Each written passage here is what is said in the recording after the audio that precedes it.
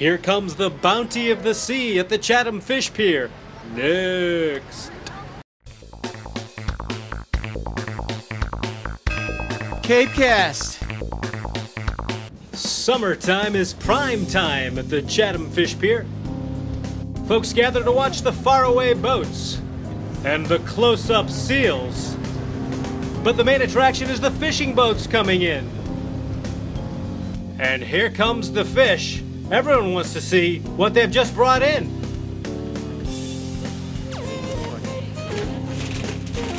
The great thing about the Chatham Fish Pier is it's free.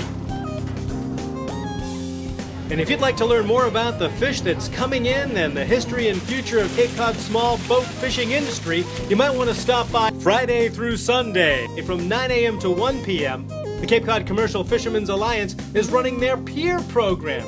It's free, it's fishy, it's fabulous. There's always something happening at the Chatham Fish Pier.